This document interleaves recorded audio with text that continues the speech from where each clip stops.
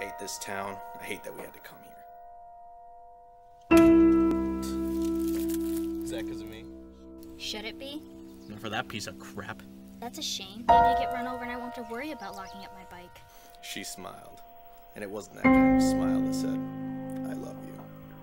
I got a job for a skinny thug like you. I don't want a stupid job in this stupid town. We make $5 a day. What a jump! Ma'am, do you know where your son is? Tools and More hardware store's been robbed. Where is Christopher? I ain't been anywhere near the Tools and More. That's what they all say. Up against the wall.